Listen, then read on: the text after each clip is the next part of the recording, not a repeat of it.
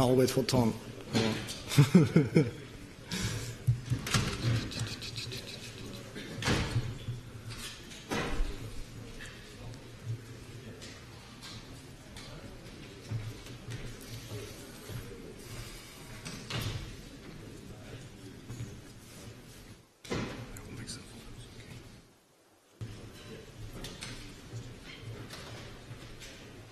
Say hi to Chaos Group.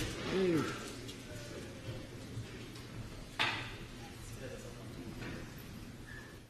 Thanks.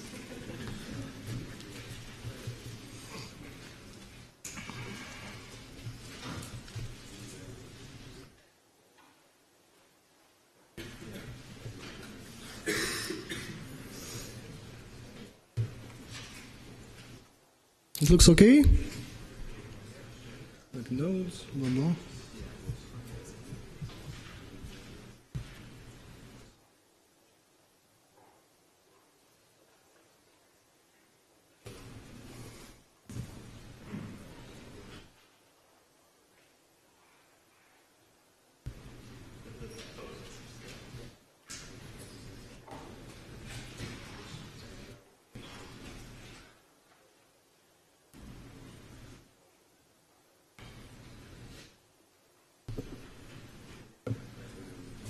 Okay, we'll start. Hello everyone, my name is Andrei, and I work on health software. And today I'm gonna speak about the Viewer for Blender, and mostly I will speak about in the meaning of development of what features from Blender I'm using, and what's an API, what's so cool about the API. But yeah, the next slide is already up. So I want to introduce you to the house software. These are all the wonderful people doing Viri. And I also want to mention our founders, Peter Midev and Vlado Khilazov.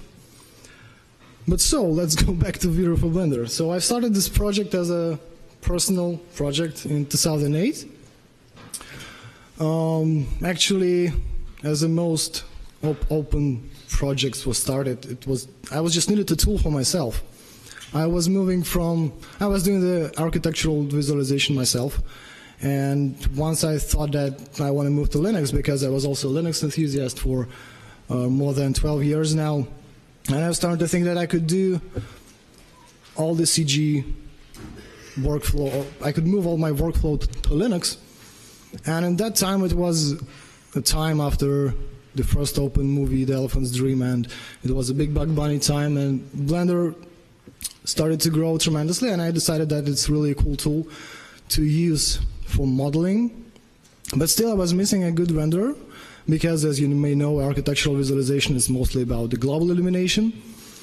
And luckily I found a screenshot on the internet showing the command line and Viri window, and I was wondering what is that, and I've contacted the Chaos Group, and it appears that they have a product called Viri Standalone, which could read the scene description and render. So we signed an NDA, and I've started developing it. In a few days I have some working code. Then a few months later I realized that maybe not only me is looking for Viri for Blender, and it was like, maybe you remember in IRC times, that days, like everybody was like going to Blender channel and asking if there are Viri for Blender.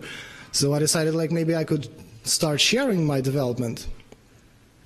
And I've published it on GitHub, and since then I started doing more features, because like different people needs different features, and for example some of them was doing animation. I wasn't using animation in my workflow at all.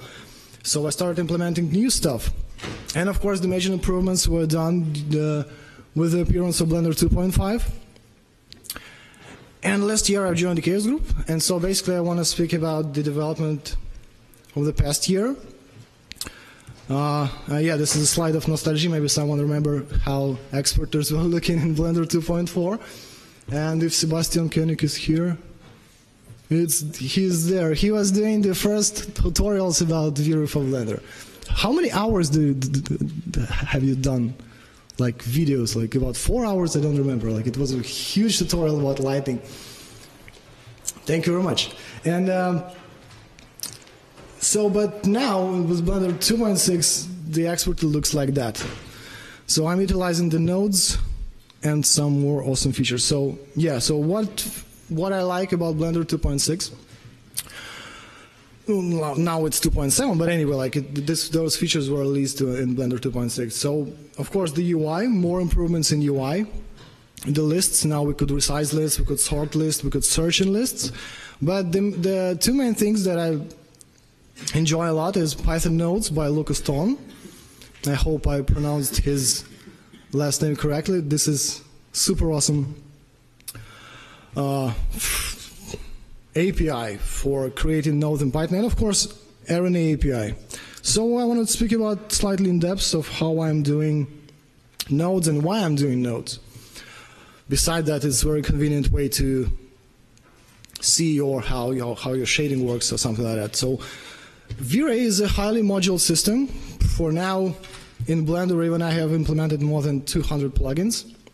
And since I have so much plugins, I need some kind of automation of how to generate those plugins. And so how this plugin looks in Blender. So it could be a node.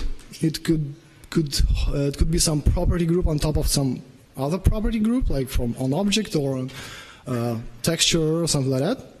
So it should have an UI and maybe some UI on node also. And I'm using those node trees for all the aspects of rendering configuration. So it's shaders, geometry, render channels, and some environment setup, effects. And so I came up with an idea of making the JSON descriptions of V-Ray plugins, and they are utilized for this generation and export. So how they look like.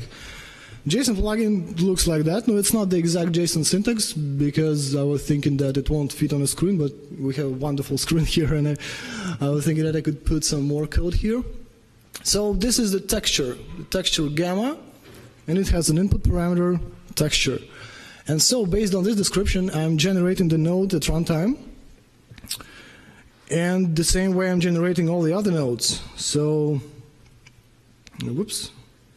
I'm still not good with Mac. Anyway, so we have like a lot of nodes. So these are the texture nodes. Some of them are textures themselves, so they do something, yeah.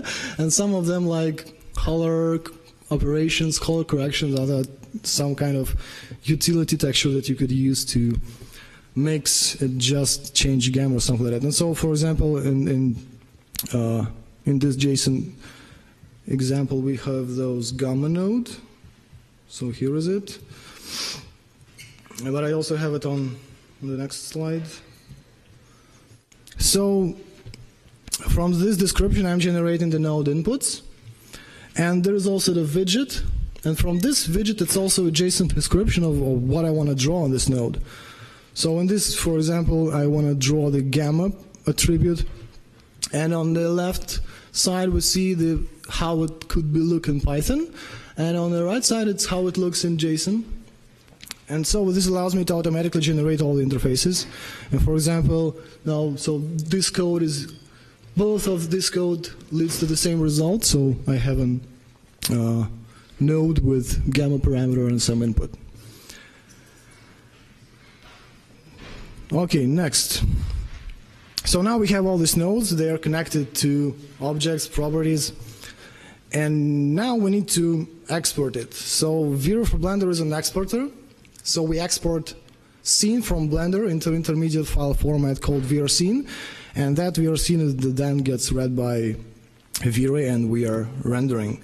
So what are the export, the pros and cons? So of course the cons are actually speed and disk space because we need to bake everything into this VRScene file, but on the other hand, we have a lot of pros. So for example, we could export once and render everywhere. And since this VRScene file contains everything that V-Ray needs for render, and if you have like limited resources on your computer, you could export the scene. And it's actually not only for V-Ray, it's like every render engine, any standalone render engine works. So you could export your scene from Blender, then close Blender and leave all the resources to final rendering. It also gets a lot of opportunities of manual scene edit. So if you are TD in the studio, you could maybe have your own custom tools of combining those exported files. And the thing that I call crash independence, it means that It means that the render engine is a separate process, and if render engine crashes, Blender still has all its data. If Blender crashes, render engine still finished rendering, and you will have your results. And so that's why I'm started using my custom build because of this cons, because I need to make export very fast. And I was started doing it also already in Blender 2.4, and my test shows there that like C++ export is much, like up to 20 times faster than the Python export. I've also mentioned here volumetrics export. No, this is because my export still utilizes some low-level C API to make volumetrics data, but I guess since Cycles now could render smoke simulations, we have some RNA API for that, so I will look into it. And I'm also using some custom export-related patches, like I have more events in event handlers. Like I'm also doing the update checking because I want to know that the object is changed during the animation and export only the data that actually changed. And I'm also utilizing some ID property patch to hold the node trees on in the property groups, and it's very nice, and I hope it will be soon in master. Okay, so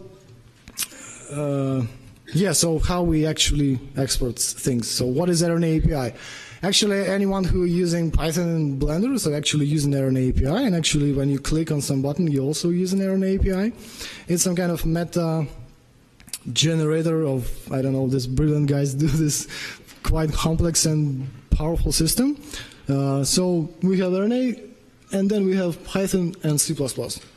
So how it looks. So for example, we have an pass index property on an object, which will represent the object ID on render. And so those index property from the SDNA will go to pass index property, and we define the name of the property, the description, and some update of how to handle it. And so it goes from ob index to object pass index in Python and object pass index brackets in C++. And that's why it's very cool when, and I hope we will have some kind of linking with this RNA API, and I hope we'll have it quite soon. And so I actually want to show that if you used to use the Python API, it will be very easy for you to move to C++ RNA API because it's more fast and efficient. And so, for example, quite slightly more complex example, if we want to export duplications. Duplications are actually not only dupli groups or dupli faces, dupli words, but also particles with objects. And so this simple code will export you the duplication. And so you could check that it's quite the same in Python and C++. So it's very easy to use. It's awesome. So now we know how to export. Let's slightly speak about what to export. So this is the sample of the VRScene file. So it has a node type. In this example, yeah, it has some name and some properties. So as you can see, it's quite human readable. And for example, this pass index will go to this object ID property. But we also were thinking about how to make those VRScene files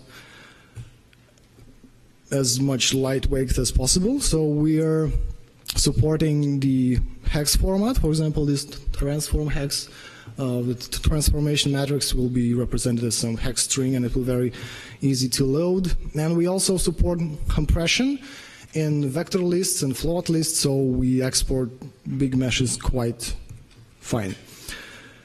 And so since we're exporting, I want to slightly talk about the optimization of how we could optimize this exporting operations. Because you could work on very big scenes, and for example, you may want to combine the VRScene files after.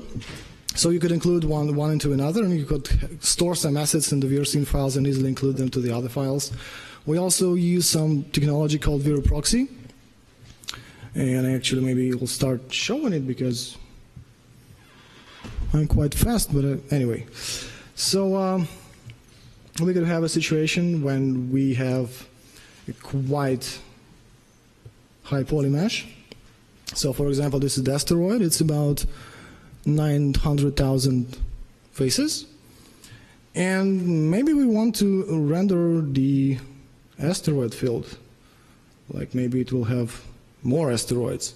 So the idea is that you could bake the geometry into external file and then plug it back, and it will be loaded only on render time. And then I hope everything will work. Yeah, so here we have about 4,000 of these 800,000 asteroids. So I have no idea how much million of triangles are here, but it seems to work. Yeah, of course I'm using RNA API to export this particle system. I think you got the idea. And recently we were working with a Kiribati team on the Kiribati movie, and I've introduced a new plugin. I've developed it especially for Blender. And it works like that. So we have this quite simple scene, kernel box, like everybody knows. It has displacement, some fur, this proxy guy, and some animation. So yeah, animation goes. And so the idea was, we already exported to the vir scene file. We hold it as an asset, we treat it as an asset, and we want to load it to another scene. And so now we could actually do this. So in this scene, we have the scene asset, and this object actually references this vir scene file. And I could even remove those mesh and generate the preview of this file. And now, if I render, all the objects will be inserted in the render on render time, loaded from this vir scene, and they are inserted very efficiently in the render pipeline. So all of those are instances, and you could have thousands of them without any problem.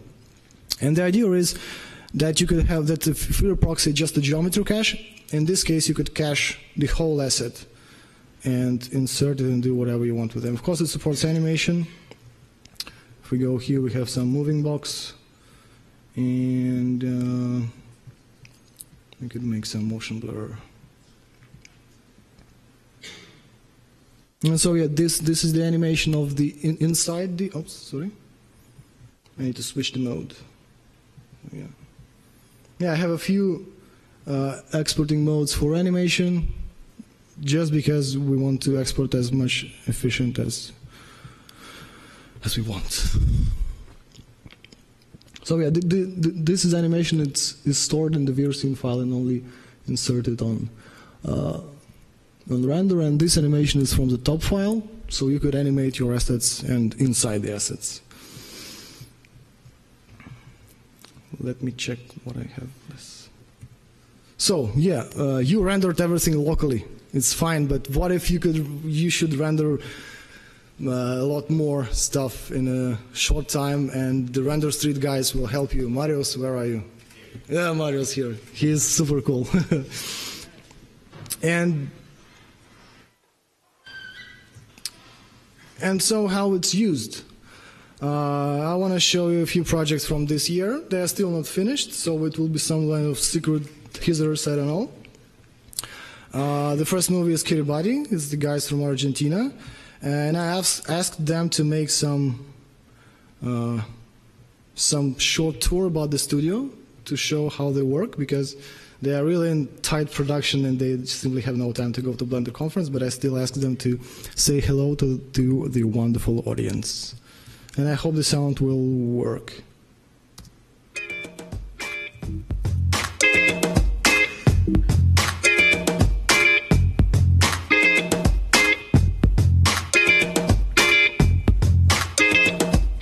Hi folks, my name is Ignacio Corrales. I'm here in San Luis, Argentina, working on an animated movie called Kiribati. I'm in charge of all lighting and rendering aspects as a director and supervisor. I'm going to show you like a little tour of our studio and basement. I hope you like it, and thanks a lot for watching.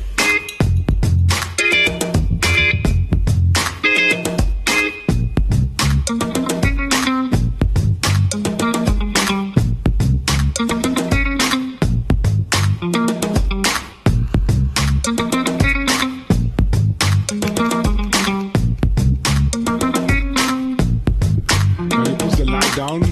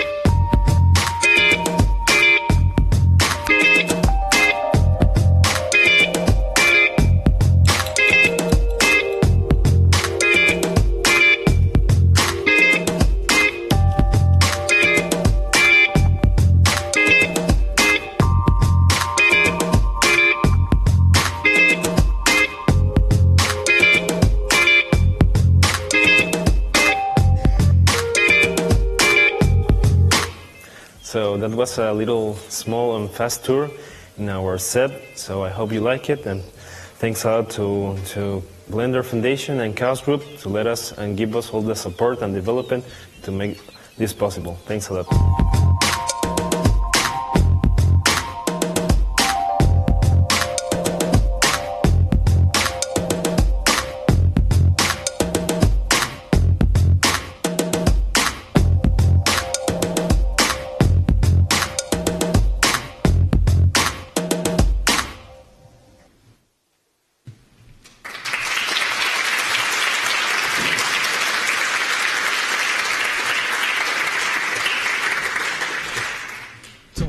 Please ask to.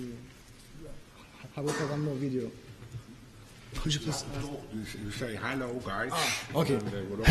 Maybe they don't speak English. Hello, guys. Could you please dim the lights here?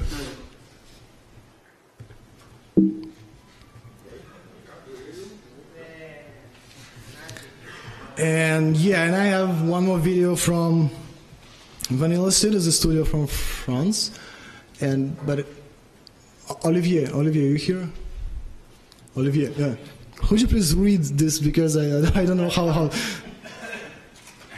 Because I think you know French, yeah? You try it after? No. I read it first, you try it after. Oh. It's 9 chemin des Gauchoirs.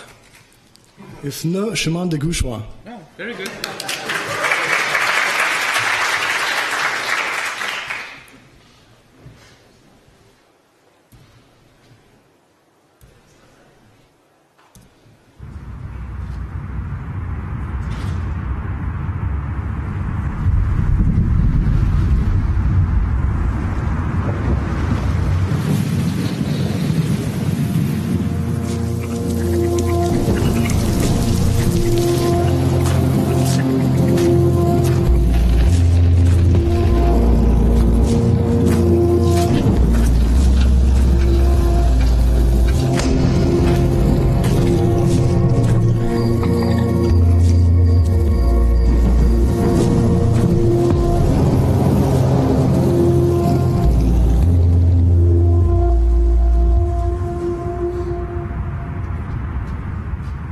Yeah, it's a very small teaser. It looks crazy, I know. It's super cool. Okay, and the last video. Since the winter is coming, I hope everyone sees this video last year on Blender Nation, but anyway, I think it's very nice.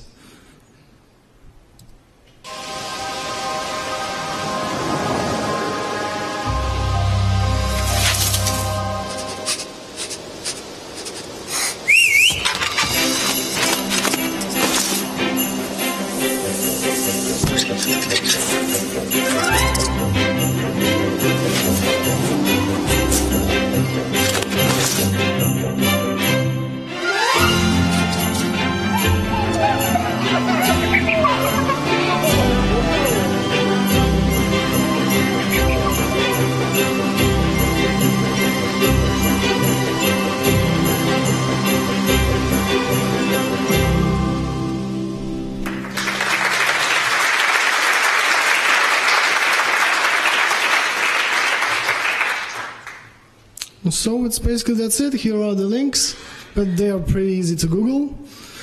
Thanks, Andrei from Chaos Group. No. Yeah, I want to thank Tom Rosendale and all the Blender developers for pushing the technology forward and making such a beautiful piece of software.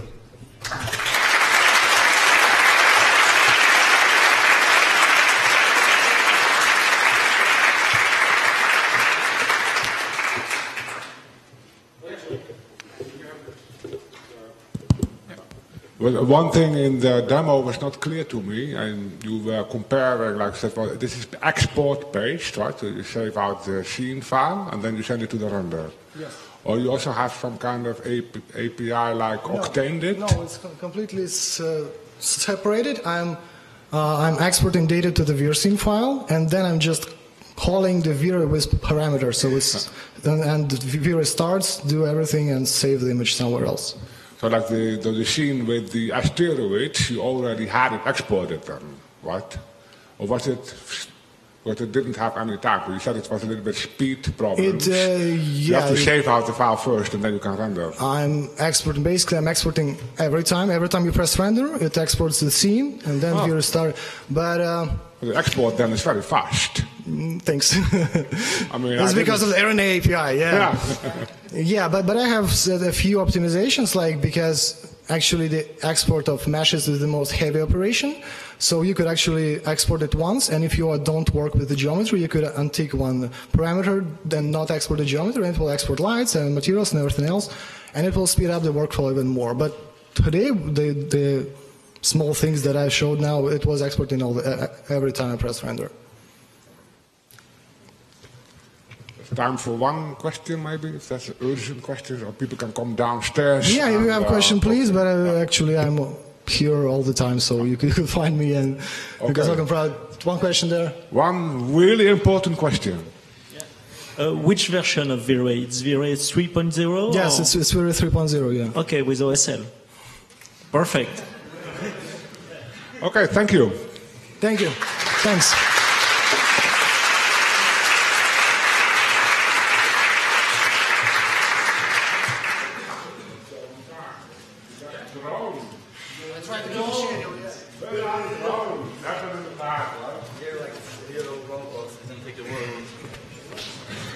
You might want to put on the power chart as well.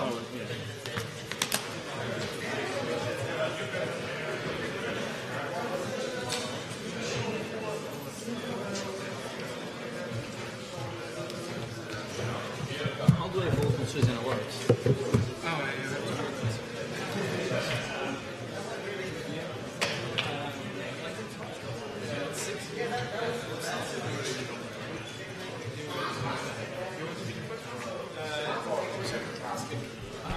We're now having the presentation on Blender as mission preparation tool for drones.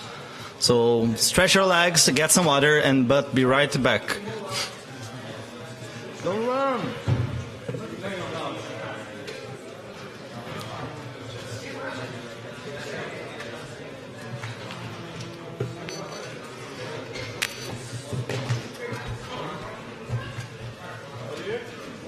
Okay, so hi. So I guess it should work. Almost. But it's still booting.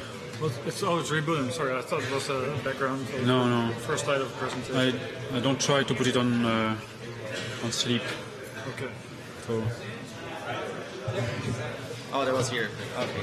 Yeah. Thank you.